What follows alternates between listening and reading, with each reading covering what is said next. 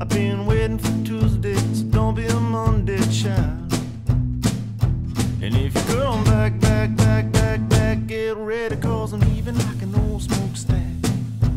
Come back, baby, come back, cause it's too late to relax. We're gonna swing that axe, swing that axe. Whoa, baby, swing that axe. Behind me is the Paramount Hotel. It was built in the 20s as an old vaudeville theater. This is where I first got my start in comedy. It was 1983. I was an usher at the Paramount, and they were having the Seattle International Film Comedy, or fuck that, damn it.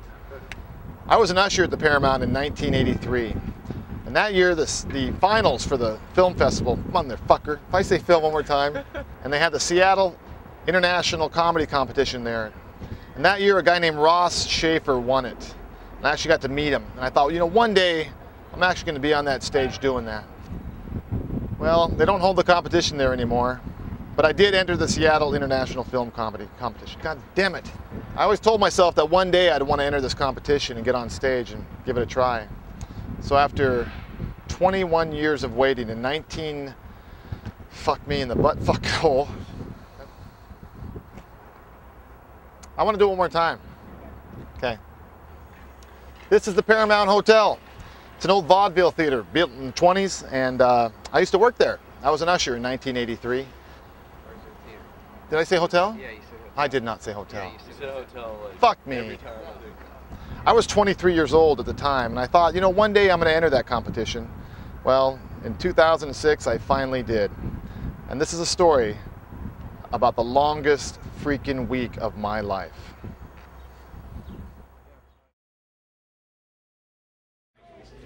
We are in the green room at the Comedy Underground, and it's Friday night. And a good friend of mine, Jeff Lott, is walking in the door. What's going on, buddy? How you doing? If you're doing really well and you have one more joke that'll just totally blow it up, and you get the 5-minute light, hit it as fast as you can. Pace through it. If you're just, if it's not going well, the best thing to do is skip one joke, get right to your closer, get as many points as you can, and get out. But if it's going really well, you want to have that one, you want your closer to, you want people like, yes, it's great, and then hit it with the closer, it's even bigger, and then get the hell out of there. See, my bra is my closer.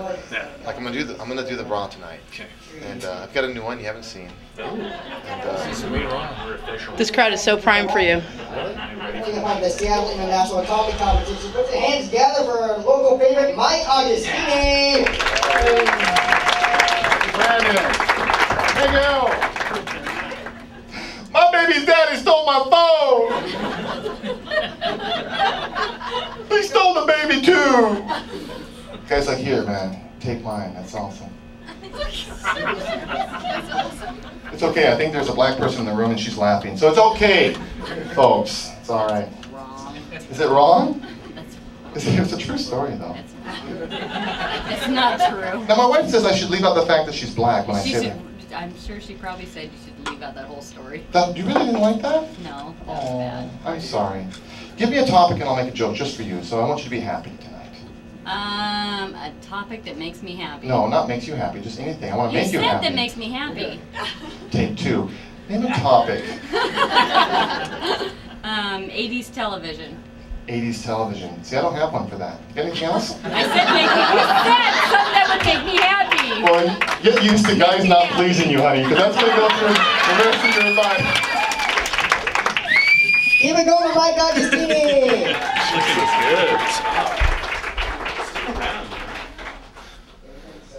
Take her out. Baby, you're hot.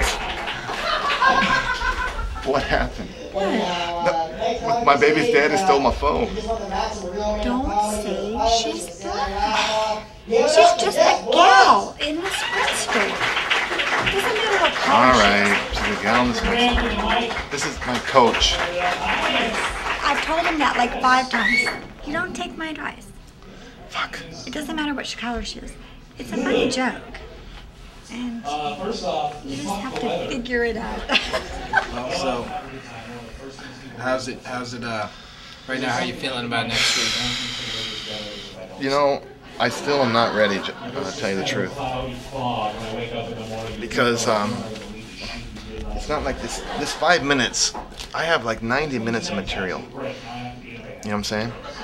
I have an hour and a half where I can just go up there and tell stories and this and that.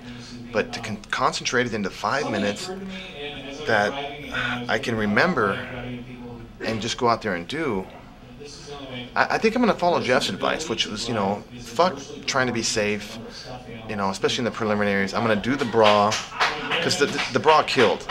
The bra always kills. So I got to have like 2 or 3 minutes of really funny, you know, boom, boom, boom, boom, boom, boom, boom, and then the bra and close on that, and that's it. So I'm going to rework it so that I have some basic stuff. That's my problem. I have too much stuff, and a lot of it is funny. The challenge is finding that magical 3 minutes so that I can then, it's frustrating. I'm not, to tell you the truth, to answer your question, I'm feeling like shit. I feel like I'm still not ready, so.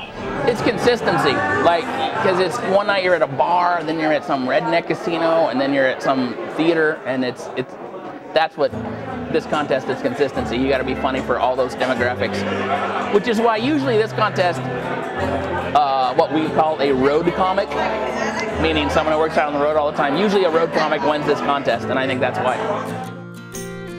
Each year, hundreds of comedians submit to be part of the Seattle International Comedy Competition. 32 are chosen. The tournament takes 4 weeks to complete. Weeks 1 and 2 are preliminary rounds.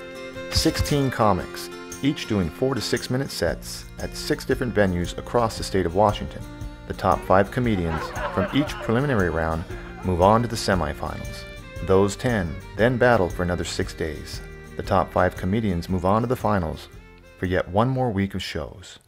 It is one of the longest comedy competitions in the world.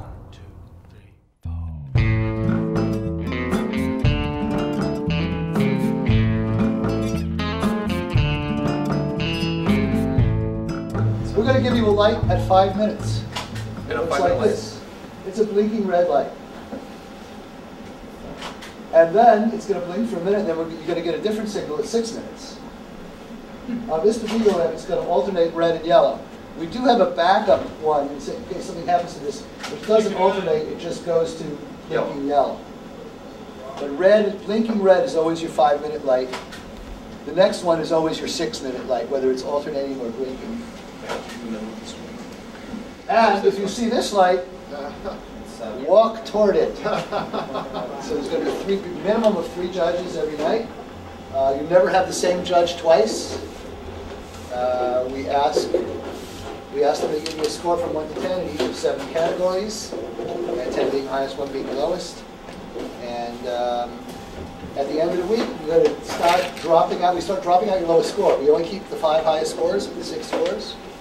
And at the end of the week, the comedians with the 5 highest scores become semifinalists. And you win some money, and you get to go on to the next round. All right, here we are. Welcome to the, what is this, the 27th Annual Seattle Comedy Competition. $5,000? Really? The winner gets $5,000? I didn't get $5,000. My advice to any comic who wins that money is you make sure you report that shit to the IRS. They do not have a sense of humor about this shit. Welcome, people, to the show tonight. We have a really great show, 15 really funny comics who beat out dozens of others, whether it be through auditions or through invite to get to the competition tonight. All right, my thing is, in the competition, what a lot of these cats don't realize is I had to change up a lot. Like the way you see me dressed right now, all this shit, no. It was all shirt and tie. I never said dick, I always said penis. I never said the F word. I never used the curse word because if you look on this wall, none of these cats are dirty comics. All these cats are clean. Everybody who's ever won this competition was a clean comic. So it's on you on how do you want to play the game, sort of like, I guess, a reality show. You want to play the game, then that's what you have to do to win the competition. Because it's never about who's the funniest. The competition is always about who they like the most. Coming to the stage, very funny gentleman, quiet as cat. This guy's 2-to-1 odds to win the whole competition. Put your hands together for Mike Augustini. We're in Harlem, historic Pioneer Square, man. This is awesome. There's a lot of homeless people out there. I'm not going to make fun of the homeless. God bless them. Okay, I got 3 jokes. I'm from a small town. I'm not used to those guys. In a small town, you see those guys, they pull up next to me, you know, hey, Jim, what are you doing? Seriously, man, get in the car. Yeah, Dad's going to be pissed. I saw a Latino homeless guy today. That was so sad. I felt sorry for him because that's kind of like a double whammy. It is, because people are going, get a job, you bum. The poor guy goes out and gets a job, then those same racial bastards going, hey, he's stealing our job! My name is Manol Santanos, and I'm from Hamilton, Ontario, Canada, obviously. And I entered a Seattle comedy competition. The reason I wanted to do this is just because I think it would be an amazing chance to get myself out there and to be seen, hopefully. But basically what happened is I've been doing stand-up for about 8 years, and what happened was I've been working my ass off for the last 8 years doing what I love, and it's pretty well this is the only thing that means a lot to me. And I'm a lifeguard. I used to be, I'm not anymore. I quit my job as a lifeguard for this, to do this festival. That's why I feel so happy about the whole situation. But I was working as a lifeguard, and I came to a point where it was an actual crossroad, and they said to me, I said, listen, I got accepted to the Seattle comedy competition. I need 2 weeks off, maybe 3. Can you hook me up? And they're like, and my management doesn't really like me too much. And they just saw it an opportunity, I think, to get rid of me, but also but I think in their heads they didn't think I was going to do it, and they said, no, you can't have the time off. So I just, I said, okay, that's fine, I quit. And I quit my job. That was a good paying job, and it was the first time in my life where I realized that what I was making was not even close to what I felt that I was worth as a human being. And so I just said, I just let go. I fucking let go, and now I'm in this competition, and I'm following my dreams, and I feel I've never felt better, you know? Put your hands together for Manolis Zantanos.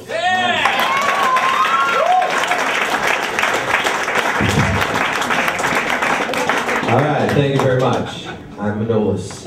I have to say off the top, I'm not a big fan of the winter. I'm more of a summer person, but certain things about the summer I don't like. Hating on the summertime, all you girls always get away with things us guys can't do. You ever know it's a nice summer day, you might see 3 girls walking in the park, maybe get tired, they sit down, one girl lies on the other girl's lap. Not a problem. But me, I'm walking through the park with my buddy Bill. I can't lie on Bill's lap. Maybe I want to lie on Bill's lap. Maybe I want to rest my head on his bag, just look up at him. You know what, man? Your goatee looks so different from down here. Man, I hope we're friends forever. You know what, man? Your bag's way softer than Jeff's. That's Jeff. Rory Scoble, Rory!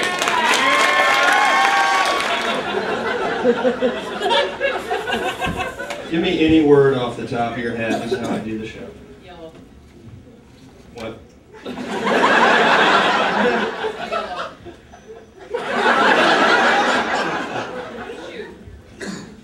I heard yoga. There we go.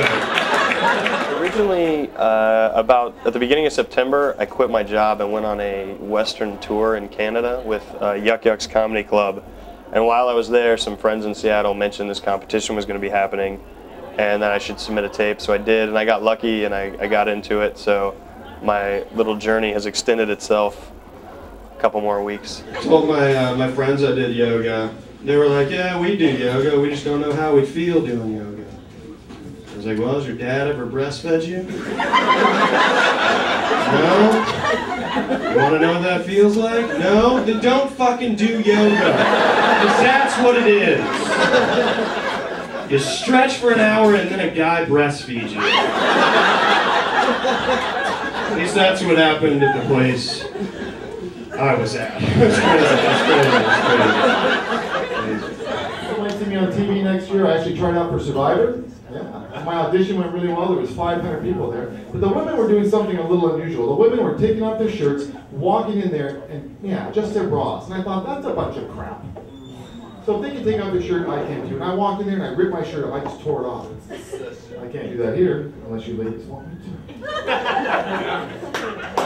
Big guy, I don't need to. Doing the joke anyway. This is me trying for Survivor, ladies and gentlemen.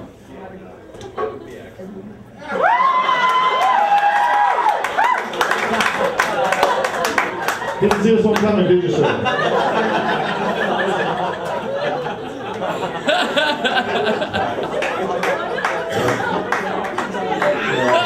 This is why I'm no longer teaching, by the way. All right, speaking to the guys now. First of all, guys, this is not as easy as it looks, okay? Yeah, and ladies, do you have any idea how hard it is to find a 46 A-cup? Damn near impossible, I'll tell you that. Went to 4 different stores. I'm a comedian, I'm looking for a bra. She said, hey Margaret, they're calling themselves comedians now.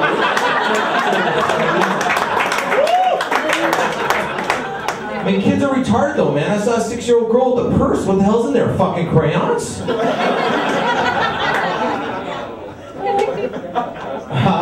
Alright. You guys are talking way too much. Alright? I'm telling you, this is a competition, man. No, I said, and I love it because now they look at me like I'm a fucking asshole. Why is the TV talking to me? What's this?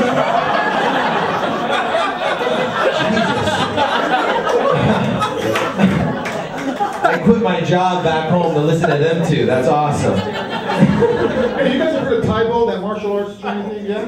Bravo. Bravo. Here's how Bravo works, man. Some guys ready to kick your ass. You're about to sure go, what? You want some of this? I'm not going to touch you, man.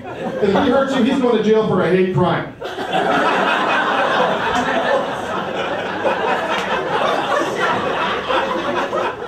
And if you kick his ass, well, he just got his ass kicked by a guy with a fuck that joke. God damn. I was doing so well, too.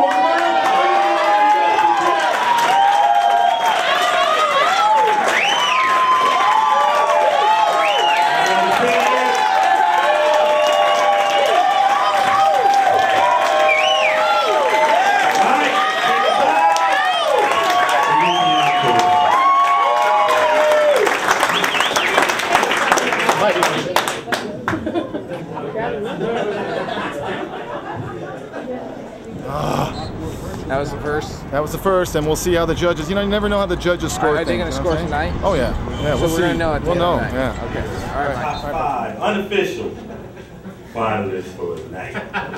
Coming in 5th, D'Artagnan London.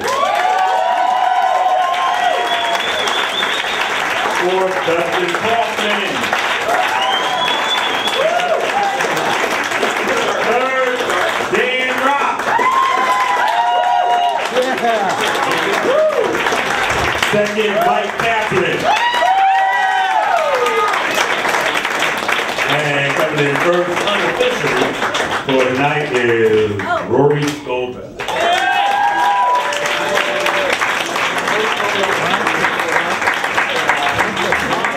Wow. So I have no idea what place I came in. But I'm obviously not in the top 5. So that was disappointing. Kind of bummed out. But you never know. Could have been 6. Doesn't matter. Just keep stroking. What I learned is that as long as you command the stage and act like you're in control and all that stuff, that's almost more important than being funny. Yeah. Well, not more important. It's all a combination of things. You know what I mean? If you're a professional baseball player, they talk about the 5-tool player who can do everything. So it's not more than one thing. It's see you later. It's about being funny. Yes, absolutely. It's about being confident. And also editing. It's about getting to punchlines. You can't waste words. You really have to be quick to the punchline and not waste their time, because they make judgments, especially in a competition. They come see in a club, they've got a lot more leeway. In a competition, even the audience feels like they're judging. So within 2 minutes, they know if they like you or not. Well, can I borrow you a moment? because I like to make it clear. Your eyes are sweeter when they're looking at me. Well, when you're first starting out too, for him, it's like every night he wants to try something. He wants to try something new. He did really good the night before, so he wants to see if he can do it again, or he did really crappy, and he's like mad, and he wants to find out why. So he's always going down and doing open mics and talking to himself. Walking around, we'll go shopping, and I'm in the grocery store, and I'm like, where is he? And he's over in the frozen foods talking to himself, and I'm like, oh my God, people are gonna think he's crazy. Okay, here's the last question for you, Jeff. Do you ever talk to yourself? Oh, constantly. All the time. See, I'm not crazy. No. We're not. All comics do it. You get an idea and you start talking your way through the bit. Today, this guy's looking at me next to me on the freeway, right? I go, oh my God, this guy's talking to me. And so I picked up my cell phone. I said, okay, I'll call you back later. Yeah. I feel like I was on speakerphone. Yeah. Oh, I do it all the time. Right. You know, I've seen, you know, you see people, like, one of the funniest things to me is guys like listening to rap music on the street and then they're like doing imaginary turntables. I'm like, I would rather be muttering to myself than look like that asshole. I'm like, come on, you know what? I got an argument with this girl recently about abortions. I don't want to offend anybody, but this girl's trying to tell me that she felt that women should only get abortions if they get raped. Well, I agree with her. I think women should do what they want with their bodies. I'm pro-choice. Alright, no, that's good. That's it. Hey, this girl's telling me I'm wrong, that's still a human being inside of him. You're killing a human being, and that's no different than parents that killed the 12-year-old child. I said to her, though, that's the thing, I'm okay with that too. I think parents should be allowed to kill their children, man. At any age. That way, if you have a problem with your kid and you say, Jimmy, clean your fucking room or I'll kill you. Good chance she's gonna clean this fucking room, man. Because Jimmy don't want to die. Then there's these parents that are smoking in front of their kids, we're in their own homes. I don't agree with that. That's what I mean. If I become a parent, I'm gonna be a responsible parent. I don't care if it's the middle of winter. If I feel like having a smoke, I'm gonna look at my kid and say, Jimmy, go outside. Sucks to be two, man. Sucks to be two. Alright. I like that joke. You're interesting creatures, it's great. You'll notice girls are sitting together tonight, and eventually one of them's going to have to go to the bathroom. Right? But she doesn't want to go alone, does she, ladies? She wants a partner in crime in the bathroom. A piddle partner. What amazes me is they don't even have to talk to each other about it. Like robots, two of them will stand up.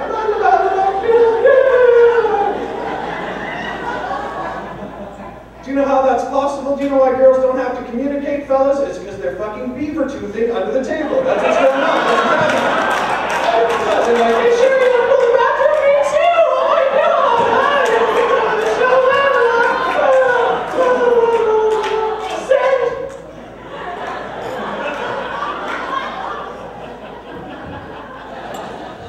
My wife and I are celebrating something kind of special this year. Our 25th wedding anniversary. Isn't that great?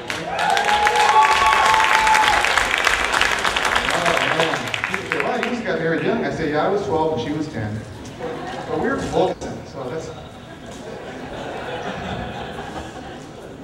40. Yeah, 40. Okay, thank you very much. Sometimes people will ask me, how do you keep it alive in the bedroom after 25 years? I say, a lot of fantasy, nothing wrong with that. We all do that. Like sometimes she'll pretend that I'm the guy that fixed her furnace. And then sometimes I'll pretend that she's the guy that fixed her furnace. Ladies and gentlemen, on table 6, the guy that fixed her furnace, right here. The mic was cutting around. It was. It wasn't really. It was doing that on a different routine. I was thinking that. It's fucking bullshit. Which part are you talking about? The mic was cutting out. I said, I was 12 and she was 10, but we were from Wilkeson. Yeah, that was the only flat spot, and I think I definitely came out, and I think I felt I acted professional. I don't know. What do you think? What's your? But I just think you cut out stuff. I mean, you only have to do 4 minutes. Oh. You don't have to do 3 minutes. All right, y'all, here we go. The 5 finalists for the evening. 5 unofficial finalists for the evening. Coming in fifth tonight is Paul Meyerhall.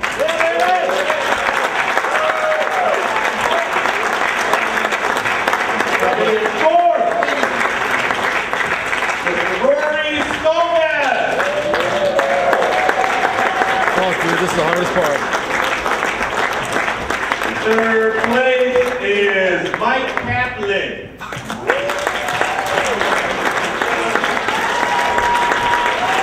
Coming in second, Noah Cannon. I got the funky funk Sunday.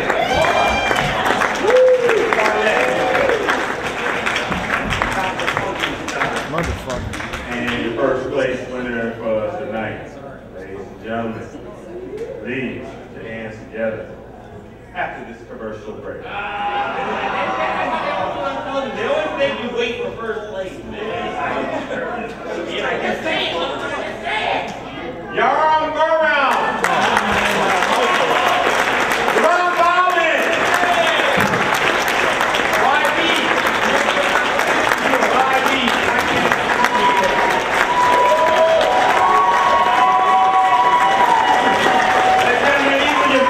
Unofficial finance ball of the evening. The big round of applause for everybody.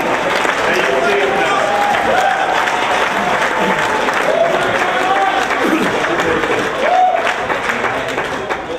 I thought for sure I'd be maybe in the top 6. I honestly felt, I know I struggled in the first minute and a half of my set.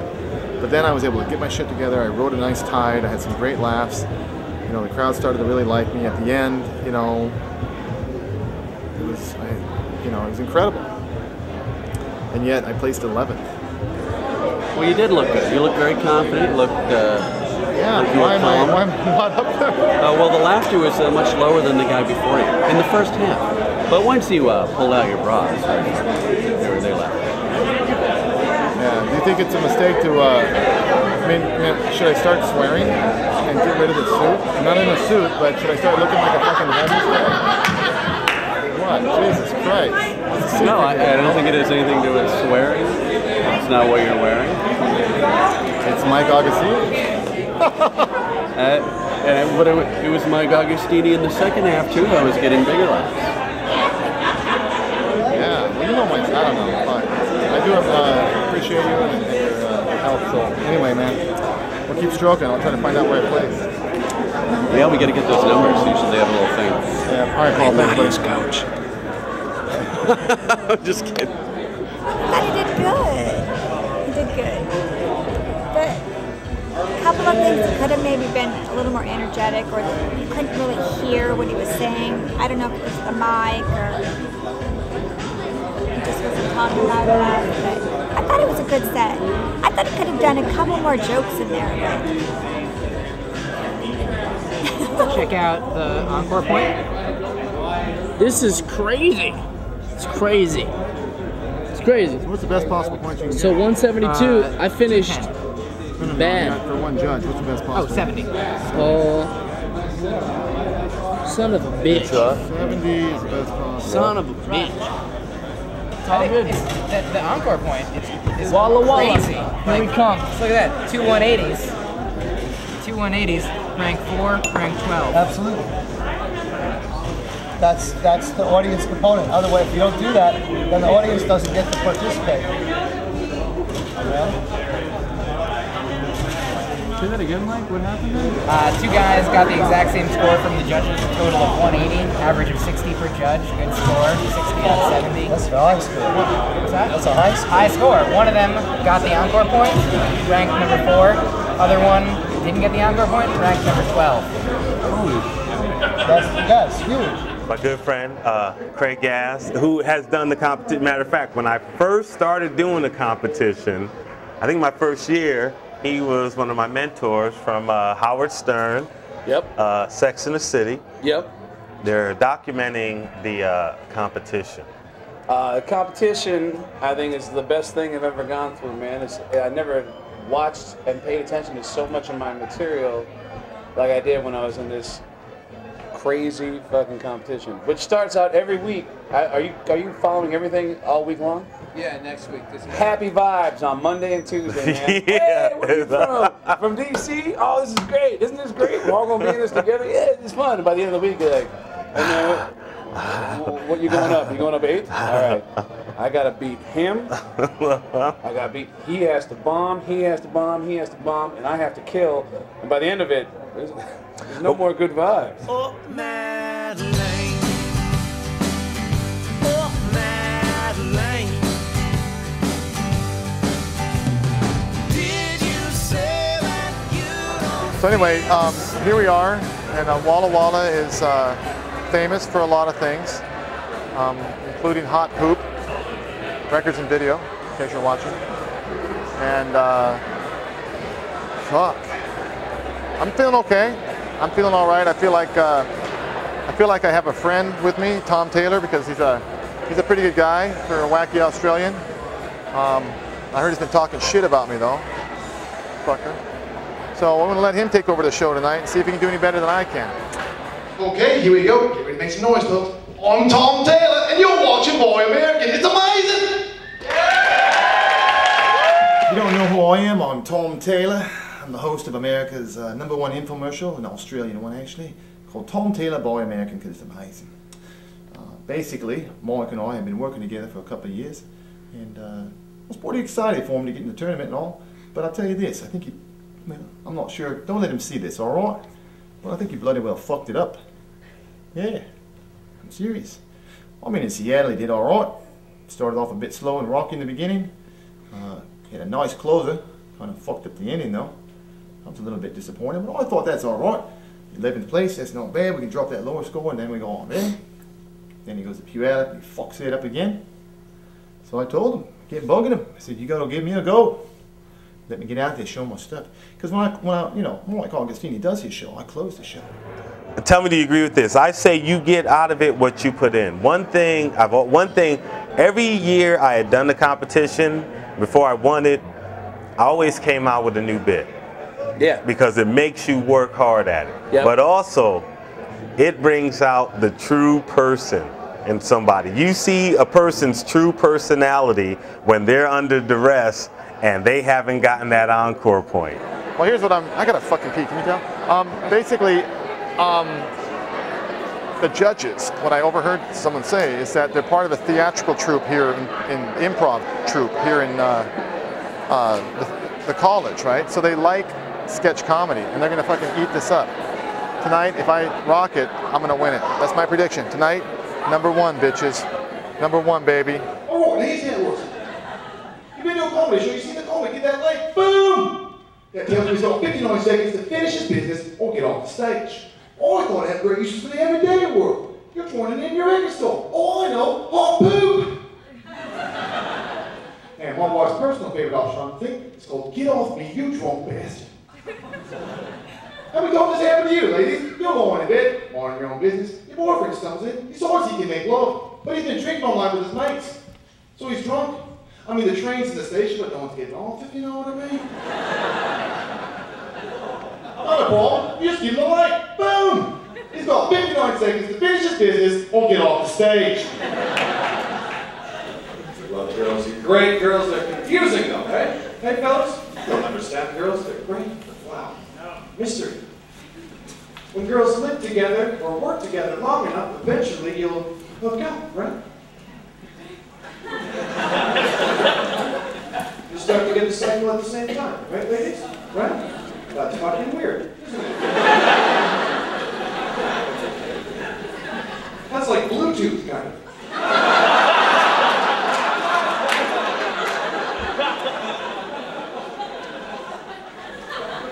Truth be known, I wish all girls on Earth got their period at the same time. How handy would that be, hey, fellas? We all just go fishing for the weekend? Would that be? Leave the cities to the girls like 4 days of jungle law here in Walla Walla?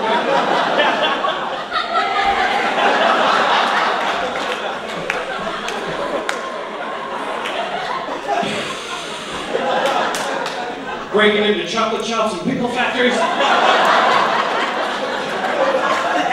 Now, ladies, I haven't forgotten you. I've got a product just cause. Yeah, you're gonna like it. You're gonna love it, actually. How many times has this happened to you? You're lying in bed, ladies. You get a big Randy. But Randy's not around. Not a problem anymore. Not when you've got the Tom Taylor Dildotron 350.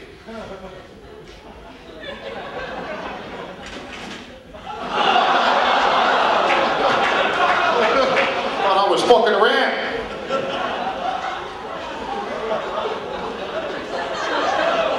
Like I said, counselors will be available tomorrow. The only problem with, the only thing I hate more than racist people are people that preach how they're not racist. I was talking to this guy about interracial dating. He goes, I don't care, man. I don't care who my daughter comes home with. I don't care if the guy's white, black, red, green, blue. People are people, man. I'm not saying you're racist or not, but if your daughter comes home with a fucking green guy, and you're just cool with it, you're not racist, you're a fucking idiot. Yeah, obviously, I'm cool with black people too. If my daughter came home with a green guy, I'm gonna want to know something about his background. I mean, it's really great. Like, my daughter, why the fuck are you green? Alright, that's the best joke so far. Alright, now here's how it works. It's got 2 speeds, it's got tickle. And it's got torture.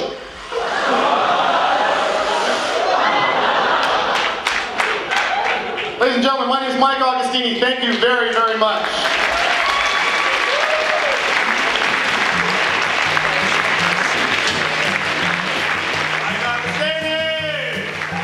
Well, the show's over. It's now 11 o'clock, and here at Walla Walla, and I took a really big chance with Tom, and it basically fell flat on its fucking face. So I came in 16th. Wow. So I kind of knew that. I thought it would either really, you know, I didn't even get the encore point. That's what's shitty. And I agree with Harold. I didn't deserve it.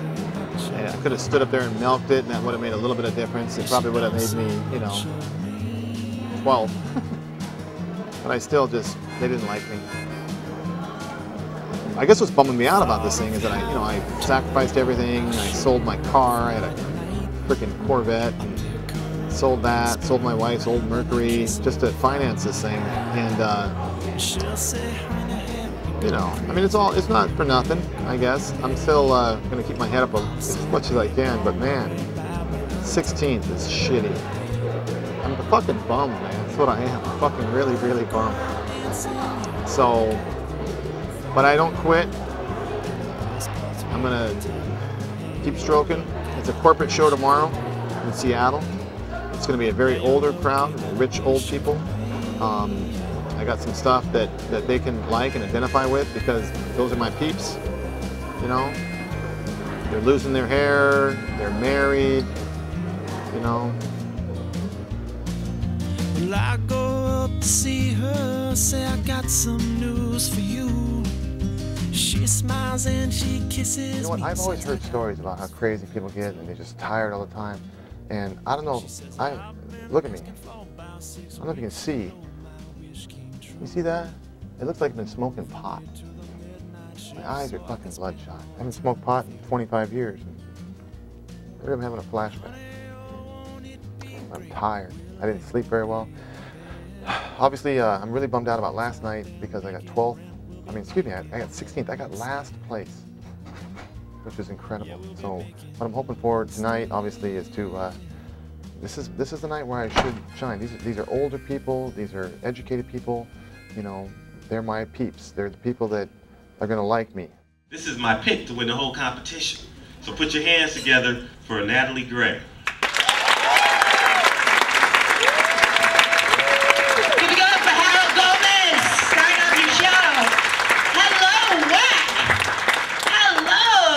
Nervous. They're like, you're performing for the WAC, you know, keep it clean, no bad words. I'm like, okay, I won't say poor. I feel I like it. I like it, man. I dig it. These people, it doesn't matter where we go to perform, they're cool, man. They're hip. I mean, this crowd tonight is supposed to be rich and up class, rich, and everybody has this perception of like they might be snobby or they're like too highbrow, you know. And I remember Jerry Seinfeld said that on his movies, like, funny is funny. I have been noticing lately, every time I am hanging out with girls, I always notice one girl will say to another girl at some point, she'll be like, "Oh my God, Sally, your tits are so big." What, these things? Oh, it's just a headache. You just take them. I'm thinking, there's a conversation you're never going to hear two guys have, eh? Two guys in the gym shower. Jesus Christ, Frank, that cock's fucking huge. This meaty thing? Jesus Christ, it's a headache. You just take it. I just want to stop and say thank you, because you guys are awesome. You know, the Washington Athletic Club, you guys are well known for your donations to the community, so give yourselves a round of applause, please. Thank you. Now, that being said, I'd like to talk to you about a charitable organization that I've created called Buy a Comedian a Mercedes. Now, here's how it works. Comedian gets off stage, he did a good job, you buy him a Mercedes. Really, it doesn't even have to be a new one, like that one that crashed in the lobby. It doesn't have to be like that one. No, it could be a used one. We'll take used. Yeah, I'm sure you got one just laying around the garage someplace. And it doesn't have to run. We'll take them running or not. In fact, for comedians, we might even take your car while it's running. So, how did I get into this festival? I heard about it. I was recommended that I check into it by a couple friends who thought I would do well in this kind of thing, and so I sent a tape or a DVD or whatnot months ago, and then Ron Reed got back to me and was like, "Are you sure you want to do this? It's a long time. You got to be out here." And I was like, "I think so." And he was like, "Okay, if you say so." And he didn't say, he was much nicer than that voice. I know it was email, but that's basically it. And then I was like, "Yeah, I guess I'll do it." You know, sometimes when people quit smoking, they don't. Like, they're like, "Hey, can I get one from you?" Trying to quit. I do that all the time now. "Can I get one of your donuts? I'm on a diet." "Mind if I sleep with your wife? I'm getting a divorce." I'm Jeff Dye, stand-up comic. Is this your first year in the competition? This is my first year in the competition. I'm the youngest competitor in the competition at age 23. No, my friends are always saying that. I've been trying to work out, but that shit's heavy. And all my guy friends are like, "Jeff, you always joke about being skinny. You always talk about wanting to do steroids. Why don't you just do steroids?" Well, that's dumb, because steroids are illegal. And if I'm going to do an illegal drug at the gym, I've already made my decision. Ecstasy. Imagine that workout, just rubbing the weights on your body like, This isn't effective, but passionate. 1, 2. Oh, that'd freak everyone out, too. They'd be like, "Holy crap." I've been doing stand-up for a year and like 3 months. I did public speaking for like 5 years before this. Public speaking. For 7 Habits of Highly Successful Teens, which is pretty lame. But after that, I realized, hey, I can say whatever I want if I do comedy, and that'd be cool. Are you guys excited for what's happening on January 2nd of next year? Yeah, do you know? DVD release of Snakes on a Plane?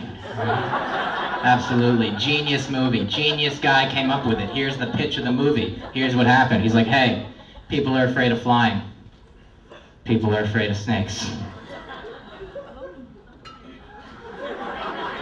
They gave him a lot of money.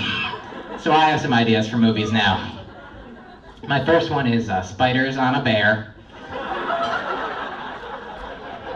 On a plane in the dark falling while talking to girls. And my wife said the same thing. She says, when I'm up on stage and I'm enjoying myself and I'm having fun, it's so much different than when I'm up there and you can tell, and I'm not very good at hiding my emotions. Like when I get upset or pissed at somebody, you know, it's pretty obvious. And kids are expensive too. They are. Kids will drive you. I read a study that costs $258,000 to raise a child from birth to 18. Yeah, I read that study. I told my kids, "You guys are so lucky I don't run my family like I'd run a corporation." Yeah, come on kids, sit down in the living room here. Yeah, this is Bob from accounting, and yeah, I got some bad news. We're gonna have to let you guys go.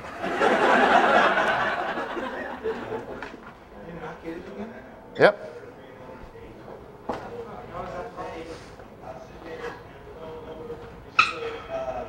Hey, go dirty. Seriously, dude. This is a gym.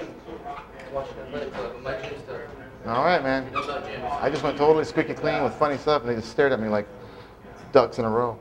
I think they want to. That's what I've heard about this place, is that everybody goes clean, everybody sucks, and then all of a sudden somebody will say fuck, and then the room goes dirty the rest of the night. So I'm just trying to help you. Do one little tiny thing and see how they dig it. And if they dig it, jump all over it. My favorite part about my gym is the chicks that dress really slutty and then they're like confused why everyone's staring at them at the gym. I don't know if you guys have these girls. Like, they're like, why is everyone staring at me? Yeah, when they get ready, they put on like full makeup. Sports bra, which is underwear, goes under your outerwear. That's how that works, ladies. Spandex shorts that say juicy on the ass. And they're like so confused, like, why is everyone staring?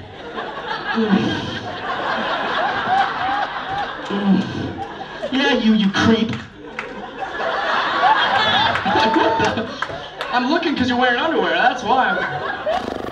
Yeah, but you know what's going to happen? I'll tell you what's going to happen. The same thing I just told him is that someone's going to say fuck, and then they're just going to start tearing it up, you know? Those people don't want clean. You know, they tell us they want clean, but you watch what happens. Mark my words. When people go nuts towards the end here, they're gonna start going dirty, and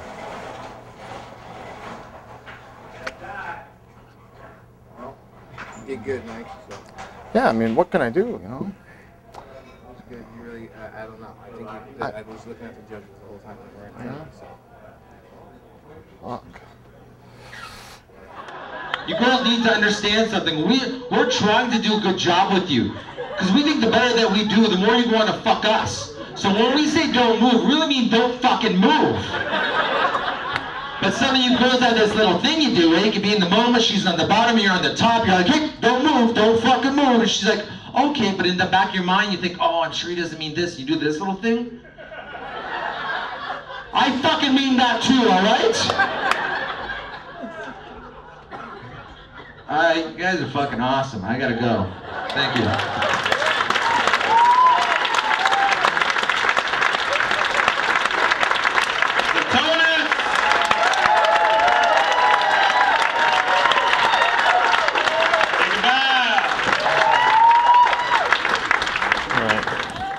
Coming in 5th place tonight. Put your hands together for Rory Scoville.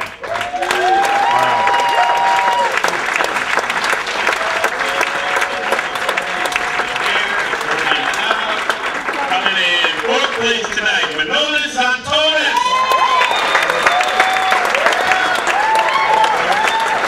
You got an answer point there. Coming in 3rd place tonight, put your hands together for Natalie Gray.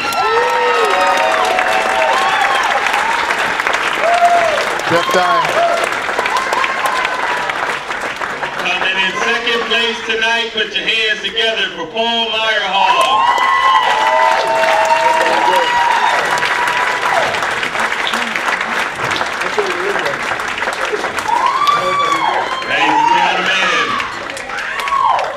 Coming in first, your #1 comic for the evening. I like to call him LL Jeff Dye. These are your 5 unofficial finalists for the evening. Well, once again, man. I went from being extremely clean yesterday, very clean yesterday, into being very dirty, and so it's hard to say. Good job, guys. Now, did you notice that Rory did not get an applause break? Applause point, he didn't get it. No. And yet, so it'd be interesting to find out exactly where I was compared to him. All right. Anyway. Go clean, go dirty. I don't know. I have no idea. King word. Feel pretty good. 2nd place tonight. Rory freaked me out. We French kissed before the show, and it kind of got to me. Like I'm pretty hot on him or whatever. Like I think he liked my belt buckle. There's more where that came from, Paul. There's more where it came from. So he's trying to psych me out, but it didn't work. So here I am, and yeah, feel pretty good about 2nd place.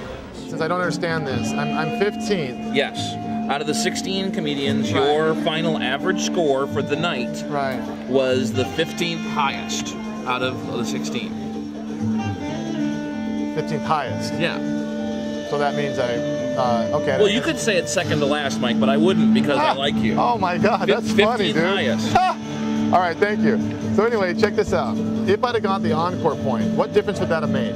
Well, the encore point right here on the sheet adds 1 entire point to your score. So if you look at the person who got the encore point, Jeff Dye, he had an average score of 9.64. Right. You add the encore point, so his score is 10.64. Because he took first, they up it to 11 and then adjust everyone up by the same amount it took to push him up.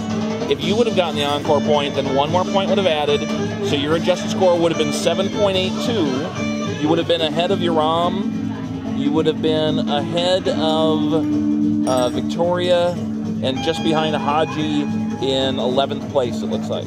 So I still would not have placed in the top 5 then? You would not have placed in the top 5 with the encore point. All right. You know what we'd love to do sometime, Peter, is that might be good enough because, okay. I don't know about you, but did you get all that? It confuses the hell out of me. I don't get it. I'm gonna, obviously keep stroking, but right now, folks, this becomes a matter of an adjusted goal where I went from wanting to win the Seattle International Competition to basically getting in the top 5 in the prelims once. So that's where that's at. Tomorrow we're in Longview. Some loggers, some spotted owl haters. And I'm gonna do something crazy there. I don't know, I'm gonna do something, I'm not doing any fucking jokes, that's for sure. I'm gonna whip my dick out, that's what I'm gonna do. Jesus Christ. Done.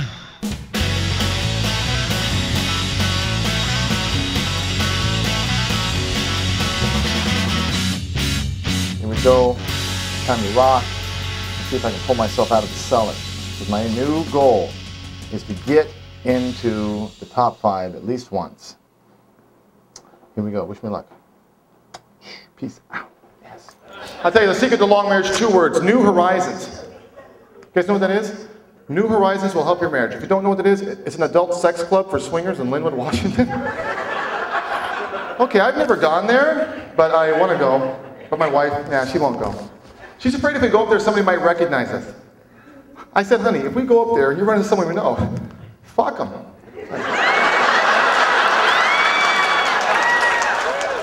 The Toyota fucking Sequoia. Hey, look, there's a real Sequoia now! Shit, how did we miss it? I think it's the last one. Quick, run it over in your fake Sequoia. Some dickhead in Japan needs decorative lawn bark, and only this 8,000-year-old fucking tree will do. You realize that's where all the trees are going, right? Japan. You're selling your children's inheritance to Japan, right? Of course they're buying the trees. It takes them 150 years to grow a fucking bonsai. It's like a foot tall.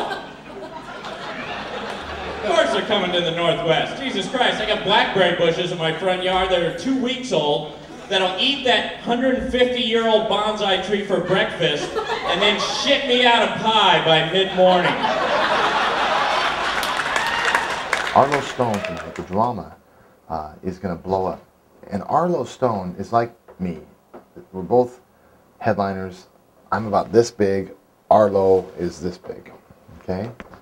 I am nothing compared to that guy. That guy's a fucking genius. But in these little 5-minute things, you can't bring that out. I know there's a fucking lot of loggers here tonight, hopefully. There you go. And I'll say this, it's an admirable craft, all right? There comes a time and a place in history when it's time to move forward. And I'll say this, the old growth, you're done. That's it. I will fight to the fucking death for the old growth. So will everybody I know. You can play around in your warehouse a lot with your little fucking matchsticks and fucking do whatever. But the old growth is out, dude. We will burn whatever. We will fucking make it your insurance so fucking high you'll never fucking afford it. Anyone who ties himself to an operation that operates on old growth forest, you're just fucking your grandchildren right in the ass. So I hope you're fucking happy about that. I hope you feel good when you fucking hit the sack. Yeah. Boo! Fuck you! I love it, Kelso! That's right! Woo! How am I doing on time? By the way, don't fuck me on my encore point. So this town is a fucking sea of redneck loggers. The whole thing is vlogging industry. That's it, and they're all fucking assholes. So they got fucking one for the good guys tonight. That's for the Dems, fucking knobby-kneed fucks. We all know, by the way, that speaking of Veterans Day, how about a salute to the veterans, huh? And since it is Veterans Day, how about a little candor? Because after all, the war really is about oil, right? We all know that. Let's be honest here on Veterans Day. At least we owe them that much, right? Oh, get out of here. Woo! Don't talk about fucking the war. This is a comedy show, dude. I'm trying to do jokes. You can't fucking take the heat. You get out of here. I see you walking. That don't impress me. I fucking walked the handicap before, dude. You walk. All right, that was one for the comics. You walk. I'll get off when I'm finished with my time. I want to talk about the war. I want to talk about your fucking war for a second y'all voted for a second, right? Oh, we can't leave now. We need an exit strategy. Exit strategy? What the fuck are you talking about? It's like a drive-by shooting. I know, I'm looking for one. All right, here's a big closer. Thank you, lady. That was my best line of the night. Here, I'll wrap it up just for you right now, honey. Where's Lenny Bruce? First, I want to show you my shirt, right? Fucking that's been 10 years in the brewing, that fucking tirade against those fucking, and then what happened? So I go out, all I wanted to say was, good to be here, I'm from Oregon, and then do the whole thing about the Sequoia and see where it went, and it did really well. But what happens? The dude fucking yells out like a punk, right? The same fucking way, and I'm like, that's it, dude, this is where we are. And that, as soon as he said that, I set the wheels in motion. So. Spotted Owl, dude. Beautiful. Spotted Owl will fucking live long past any of these fucking hate. Can you see that shirt? You can. I didn't get a chance to tell him this is how you win, dude. You take the fucking enemy's fucking bullshit. Not wearing the shirt. Because here's my new shirt. I hope you enjoy it. It says, preserve the Spotted Owl. Stuff it in the logger's ass so he can finally see one too. Thank you. Enjoy the rest of the show.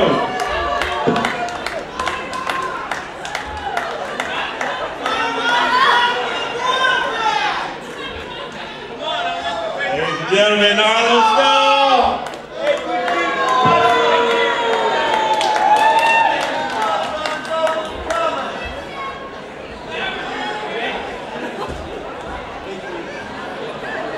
I don't think I need to count right now.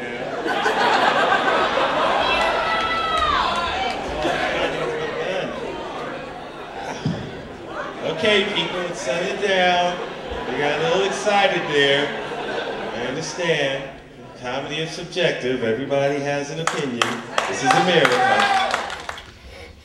It's fucking long. I can't wait to see how you guys edit all this shit together, man. Kelso long view. Alright, dude, so when I got it, this is all it said. It said, preserve the Spotted Owl. Stuff it.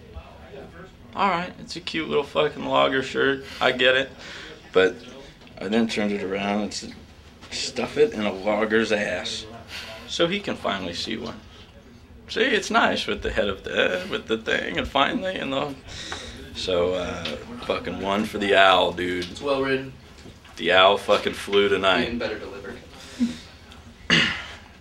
Actually, cheese, tomato sauce, and Spotted Owl. Very exciting. Which he doesn't agree with, but that's why I'm in here eating it. Actually, it's from the concession. It's a specialty. It was tonight's special. It was cheaper, and I figured, what the fuck? It was I didn't know Arlo was gonna hate me because I ate it. I didn't kill the owl, Arlo. Arlo's dick. Connect the dots between your SUV and your fucking war, man. That's all I ask in Kelso. It's not much.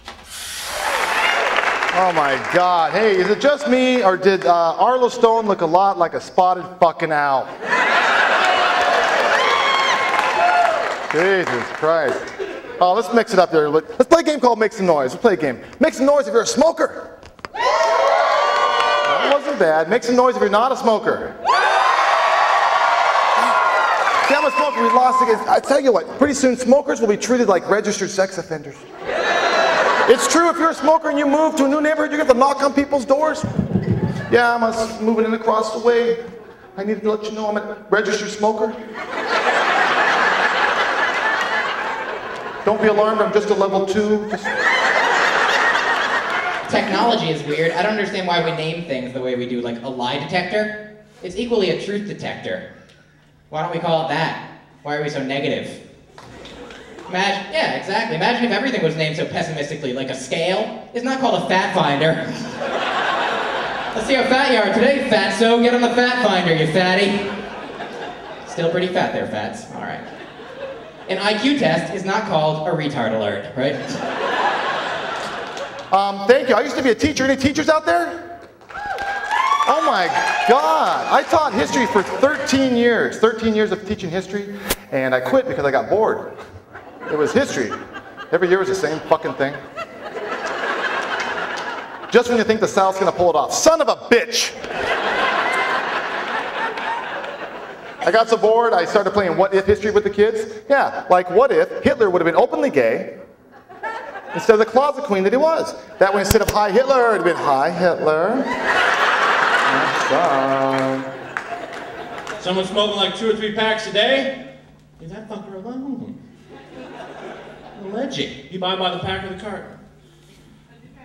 But it depends on what? On whether you're gonna quit or not? If you walk into a fucking gas station, I just want 1 pack. I'm pretty sure this is dead. And you walk over to the, like buying 1 roll of toilet paper, going, this, I'm gonna quit shitting. I don't need any heavy duty roll there. Just 1 more roll. After tomorrow, I'm done pooing. You buy a carton, you're making a statement that the world can see. I'm not fucking quitting today.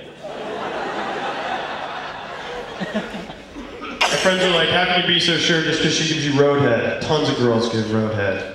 I was like, guys, she was driving the fucking car at the time. And that's amazing. Yeah, it is. It's amazing.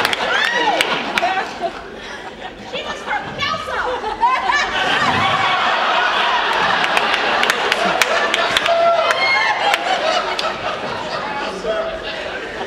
Trying to think how to deal with this woman.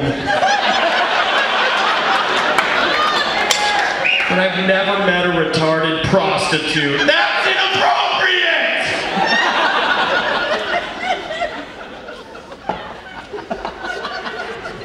You're someone's grandmother. I'm picturing what that little fucker's like. I was in London, man. Everybody smokes in London. They don't have a smoking ban. They don't understand it. This one lady actually walked up to me. She goes, "Oh, you an American?" I said, "Yes, I am." She goes, "Is it true, or heard on the telly, that you Americans can no longer torch a fag in public?"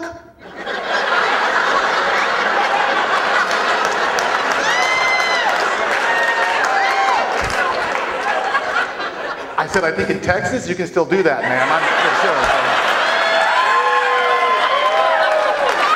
I don't understand though, like people, my last thing I want to talk about is like people that don't sin, like Christians, they don't drink, they don't smoke, they don't do drugs. You know what? Jesus Christ died for your sins. If you don't sin, then he died for nothing.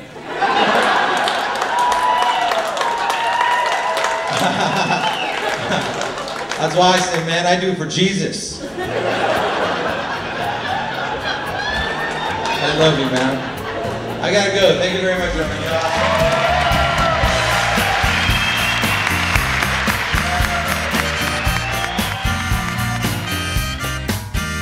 Well, she told me a sad story. Put my suitcase in my hand. Funny how sometimes things just don't go as planned. I actually felt comfortable. I had the best set ever this week after eating 4 shit sandwiches in a row. And you know what? One shit sandwich is really delicious, but after the 4th one, you kind of, you want something else. So I bet you, here's my prediction, okay? Because the way things are going on this thing, I bet you I come in 6th. I want to come in 2nd or 3rd, but I'm willing to bet. Go off the stage, Harold's coming up, and let's see what's about to happen. Maybe I'll get on stage for the first fucking time of this whole thing, huh? If not, it's set, man.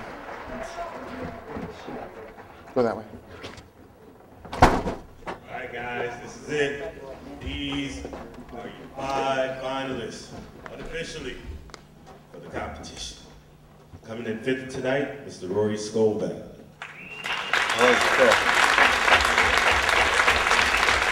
In fourth, Natalie Gray.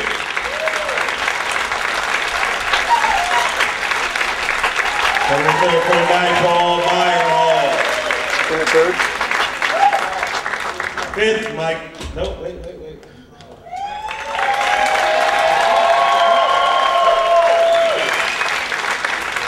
Paul has that little Sammy Davis thing going, doesn't he? Coming in second, Mike Kaplan. And your number one comic for the second ninth row, Jeff Dye. Jeff Dye.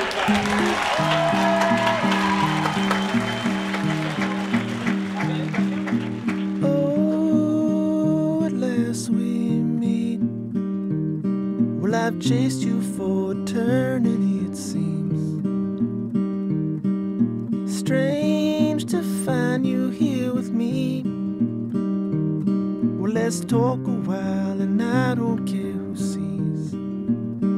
They say that loving you is something to be cursed. People point and stare, they think the worst, but we don't care. So, oh, let's leave them all behind, where I can just be yours and you'll be mine. And all your friends who come and call, who only shine for you when darkness falls, would gaze at us under the bluest skies, jealous of our happy lives, to where both forced our separate ways and meet today and banish you tonight. I heard this saying, and my friend Delight told me once, don't get, he said, what did she say to me? Don't get trapped in a little bag of rocks. Yeah. It's like a bag of fucking bullshit, and they're all little pebbles, and you can choose to be in that fucking bag, or you can choose to be out of it, you know? So it's like, you choose on what you want, what your hang up to be, and I choose not to have any, you know? That's what I'm saying, like, who gives a fuck what anybody thinks? Stress bucket here, when he's not thinking about doing something on stage, he's thinking about what he should have done and how he should have done it. And, oh, it's like constantly. How's it affecting you? You're stressing me out. Why? Because I feel like I'm living here alone. There's just this guy sitting over there, stressing out. You know, I eat your eggs overcooked. You know why they overcooked? Because you're spaced out. I set my watch. You told me 2 minutes to boil the eggs, and when I woke up, I wasn't asleep, but I was in my whatever that world is. Obsessing. Obsessing. It was fun. Yeah, I said 6 minutes. Holy shit! And it was like. You didn't hear your clock going off? No, it's just timing. Oh. You want me to tell you something else? Sure. On the camera? You want me to tell you on camera? I'd love it. You know, you put way too much pressure on yourself coming into this, and that worked against you. From the beginning, you were so stressed, you were so worried, and you were so afraid.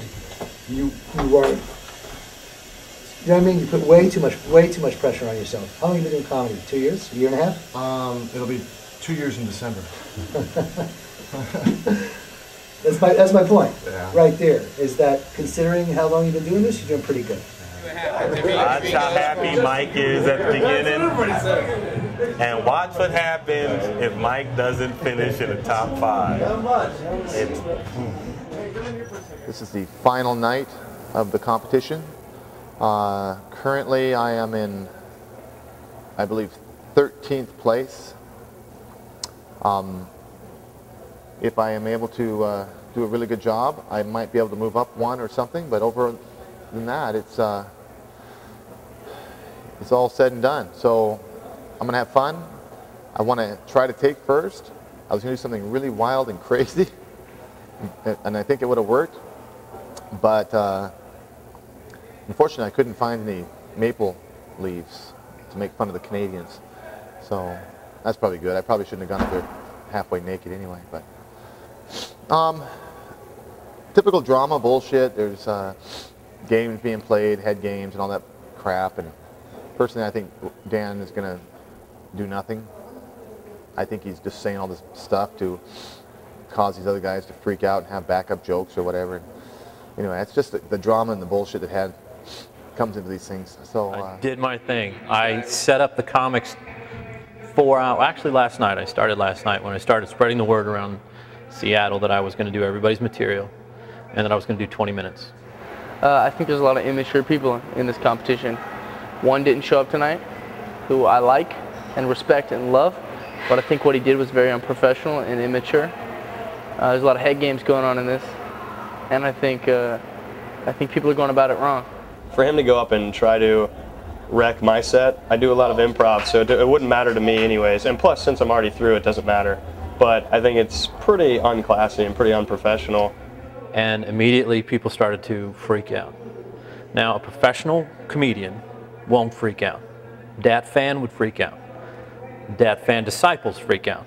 We have a lot of Dat fans in this competition, and they freaked out. And if you're a headliner, and a lot of the comedians, the ones that have no problem with that, they don't give a shit. They just, you know, they're professionals. They're not pretenders. They're like, cool, dude, I understand what you got to do. You know, go ahead. I understand. I got 20, 30, 40, 50, 60, 70 minutes. And thus far, they've certainly thrown that down. But I was bribed and threatened. Even the management was freaking out. They came back and made some kind of, you know, just kind of oblivious comment, like, I just heard that some comedians were going to do extra time and maybe do other people's, you know, humor. I was arguing philosophy with a couple of the people. But if you don't have the time, you don't have the time. So as for what Dan's doing, it ultimately doesn't affect me that much, especially because of the way the numbers are working out. I understand why other people are upset, because they're, you know, it's a thing to be taken seriously. And in the art form of comedy, I think screwing people up or aiming to affect people in a certain way And then right up there. Is and then where are the an odd choice. And I'm a headliner, dude. This means nothing to me. And I hate to say that to demean the competition, but it's really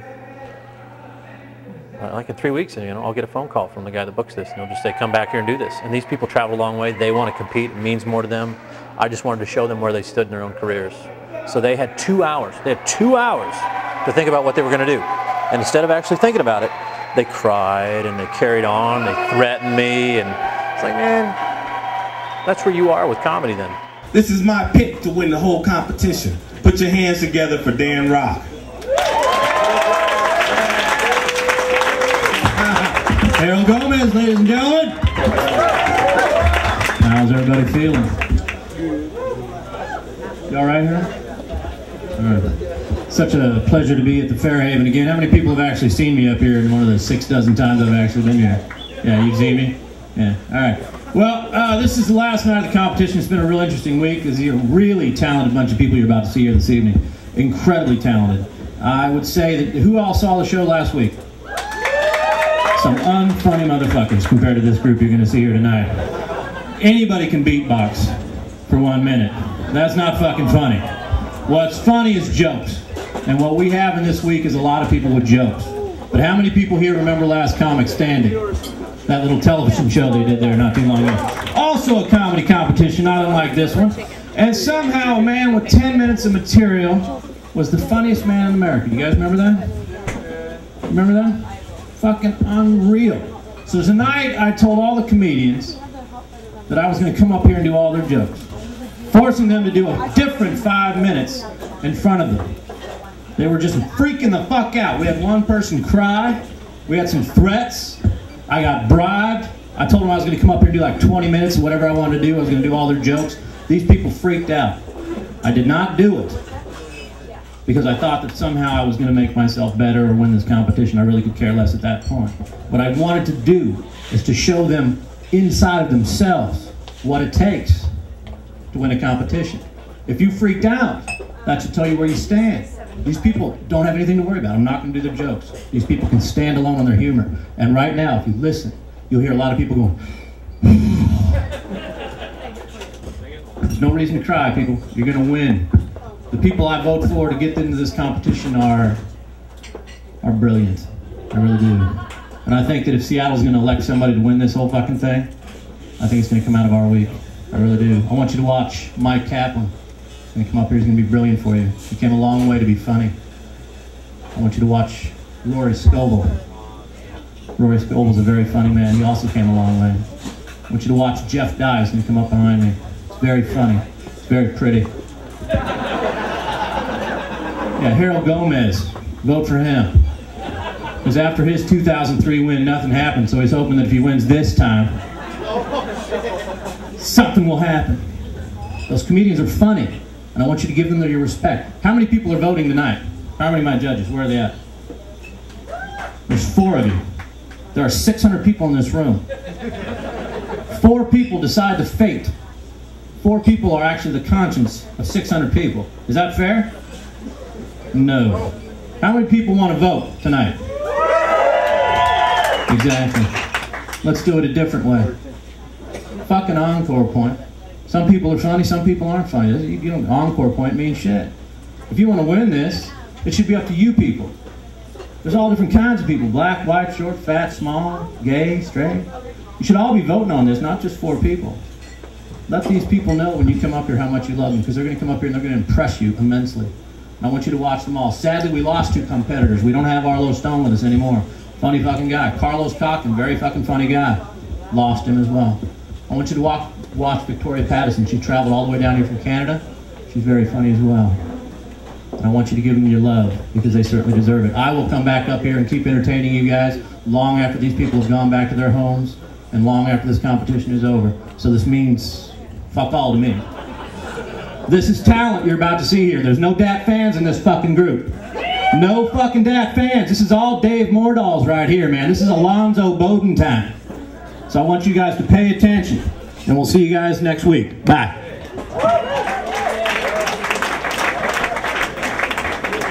Dan Rock! Coming to the stage, that's a very, very funny young man. Carl. Oh, this guy is my pick because he has the coolest name in the whole competition. Put your hand together. You know who it is? Who is it? My name is D'Artagnan London. Is it your first year in the competition? Yeah, first time. How long have you been doing comedy? I've been doing stand-up for about 2 years. And before that, I did sketch comedy and improv for several years in college and out after college. Anyone here from Blaine? No? Excellent. Oh, snowfish, there we go. I grew up in Blaine. Yeah? And that's why I'm not there anymore. It was a weird place. There we go. Sir, how old's your daughter?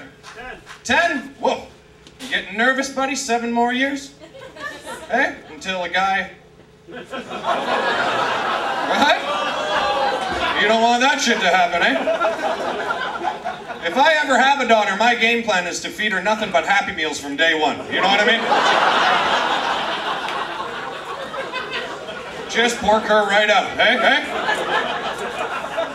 Who wants another cheeseburger, eh? Who's Daddy's little sea donkey? Aren't you? Aren't you?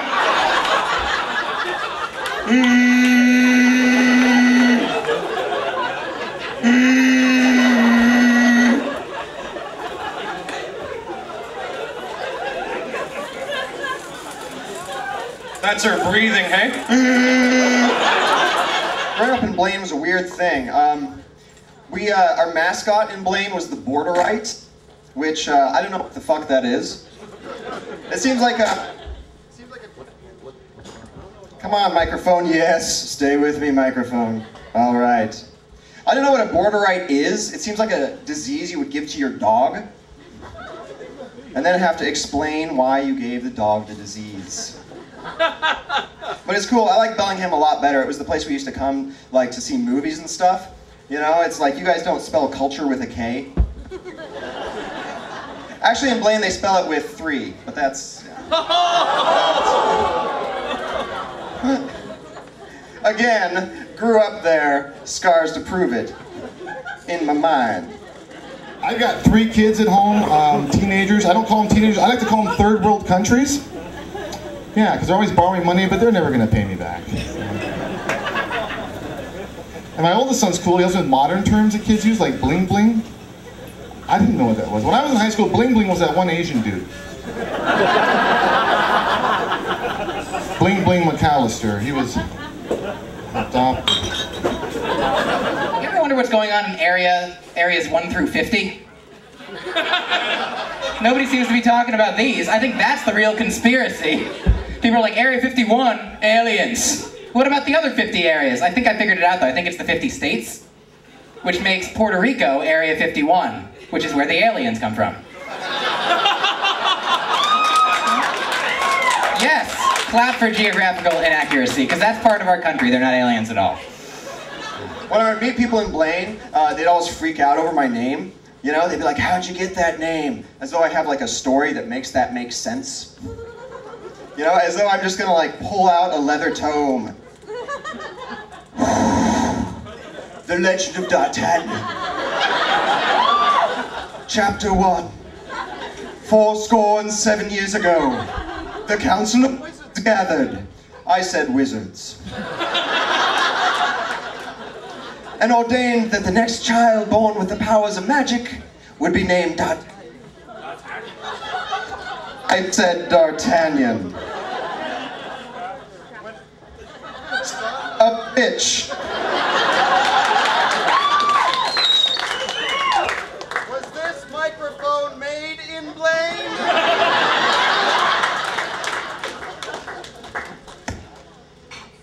No? Okay. When in actuality... Genie blows you, you tell the world, you don't keep it a secret. It's like banging a unicorn. You gonna keep that on the DL? No. No. Hey guys, I fucked a unicorn, so who gives a shit if I'm a bad bowler?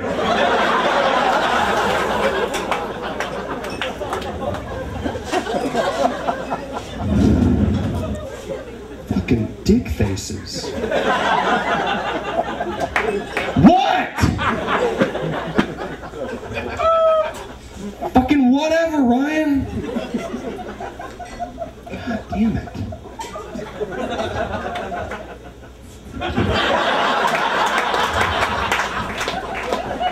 The real story behind it goes a little bit more like this.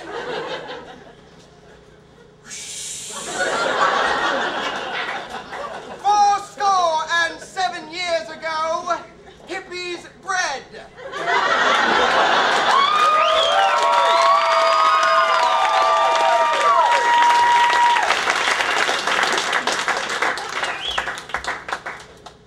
And that's the entire thing. More of a pamphlet, really? You son of a bitch microphone. Can we hear? Yeah! Oh. Sweet, sweet microphone, I will never insult you again. You guys, I didn't come here just to tell jokes. I came here to change your mood. With a little friend of mine I like to call the funk. Yeah, there we go. See, you can laugh or not laugh, but right now, you can't help but groove. Put you in a little bit of a joke listening mood, huh? Yeah. I saw a bumper sticker on the back of one of those hippie vans the other day. It said, "Don't laugh, lady, your daughter could be in the back." Which I thought was awesome. So I got one and I put it on the back of my car, which is a hearse.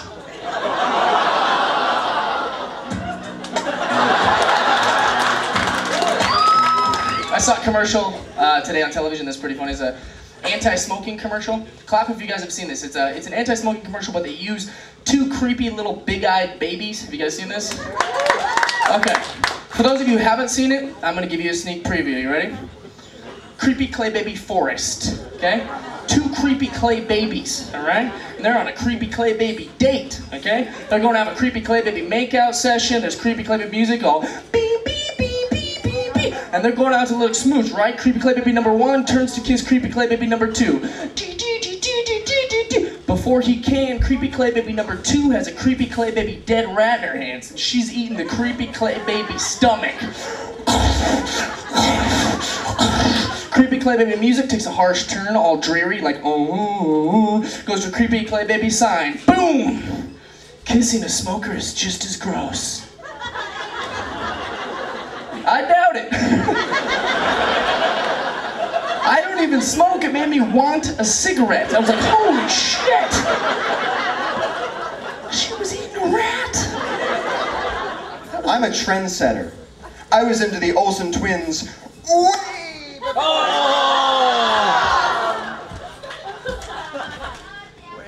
Son of a bitch! Listen, I will use you without a cord if I have to.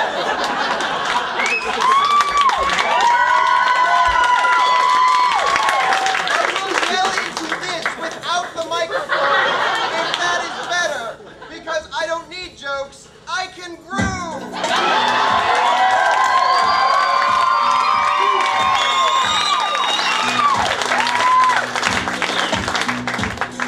Now work! 1, 2.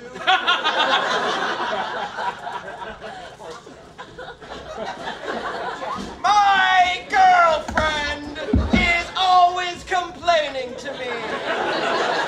She says, your other friends.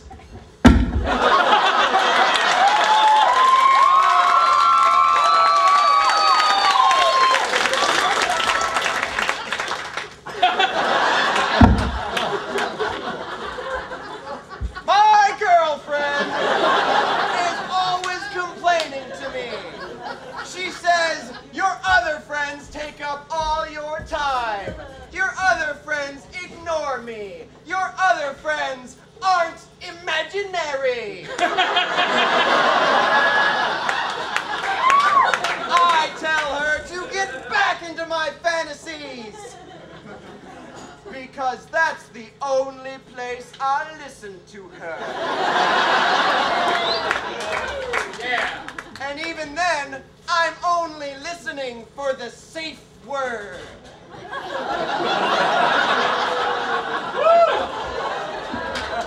Which is don't stop.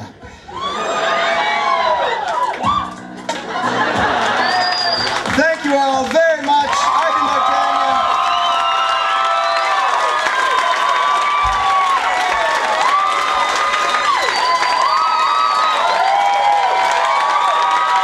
D'Artagnan London.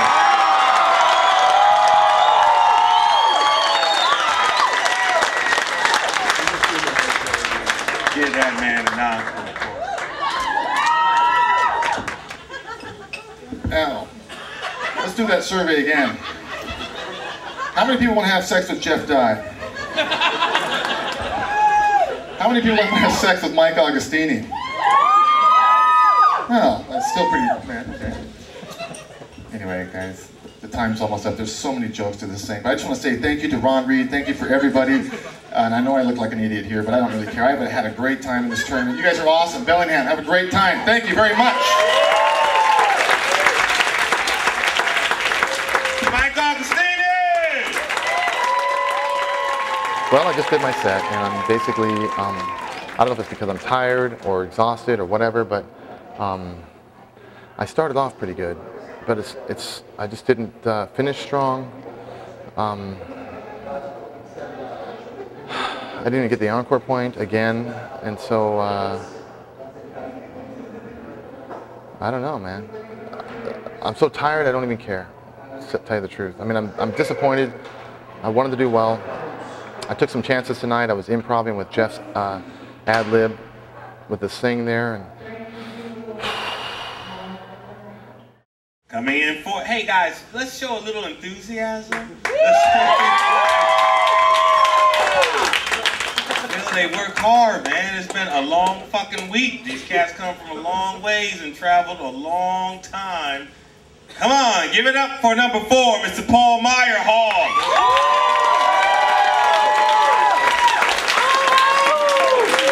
Coming in third, Natalie Gray. Coming in second, Rory Scoville.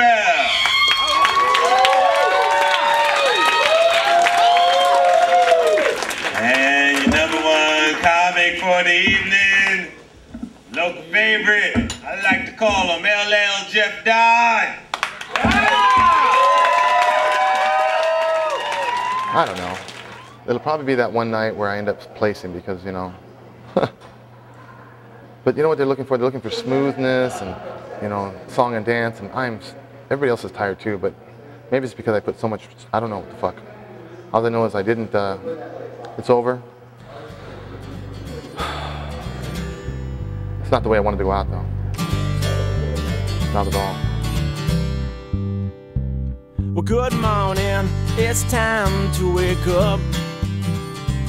Well, good morning, it's time to wake up. Well, good morning, it's time to wake up. Well, good morning, it's time to wake up. I don't know about you, but after 1 week I was tired. How do you feel? Like right now you're probably feeling good, but coming into tonight, were you worn out? Were you tired? Or? Yeah. Oh, yes. Yeah, totally. Everything's tired. I'm emotionally tired. I'm physically tired. My bank account is definitely tired. 3 weeks, like spending money on hotels and no, you know what I mean? Like that my savings is gone. Everything is gone, but it's really worth it. It's really worth it. Oh, man. Absolutely. Well, you know what? I know people are going to just fall in love with you and you're going to have a great career, so congratulations once more. I appreciate it. He's a good man. Invited me over for Thanksgiving dinner. How about that? What would Thanksgiving be without a Canadian? That's right. You know, I apologize because I know it's been hard. I had no idea how stressful it was going to be. I mean, it'd be a lot less stressful. It's like when you're getting your ass kicked, it hurts, but when you're kicking someone's ass, it doesn't hurt so bad. I know. If you were doing better, it wouldn't be so bad. No Plus, shit. the traveling's been really, really hard, I think, too. Just not getting enough sleep and then having to get up and go. And Well, you're a trooper. I appreciate you hanging in there with me. so next week you'll go back to work? No, next week I'm doing a Mormon gig in Utah.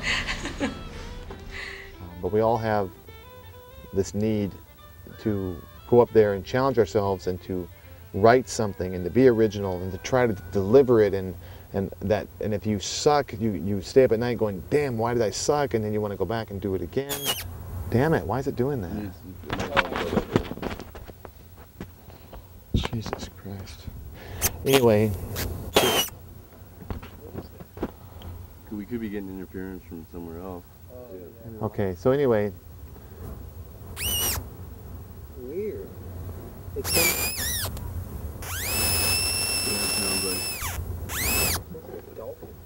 Okay. So we're gonna let this helicopter go by. Would I do it again? In a heartbeat. Because now I know that there's certain things you do and certain things you don't do. And the main thing is if I could get back in there and relax and just not sweat it, I think I'd do much better. I don't want to fucking do it again. Really, I don't. I just said that for the camera. 1, 2, 1, 2, 3. Well, it's a long, long road. It's a long, long road. It's a long, long road on high.